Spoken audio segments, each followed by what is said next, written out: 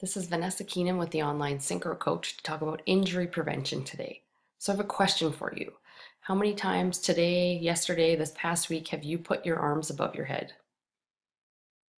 I know I haven't put my hands above my head yet today. Yesterday, I can't think of putting my arms above my head. Think about your athletes. How many times have they put their arms above their head? It's not like when they were younger and they went to the park and were hanging off the monkey bars and climbing up things. Nowadays, we tend not to put our arms above our head very often. Yet, when they come to the pool for their first month or so back of training, we hammer them with lots and lots of freestyle. So they haven't put their arms above their head, and now at a practice, we have them doing lots and lots of laps where their arms will be above their head. So I want you to think about in your practice doing something a little different this year.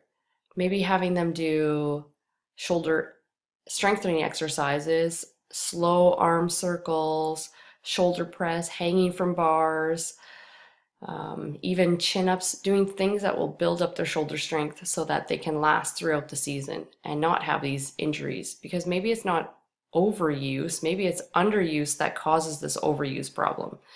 I will be making some videos about some exercises that I think will be great to build up that shoulder strength. In the meantime, if you liked what you saw, please share with everybody, and you can follow me on Facebook or even on YouTube if you like. Thank you.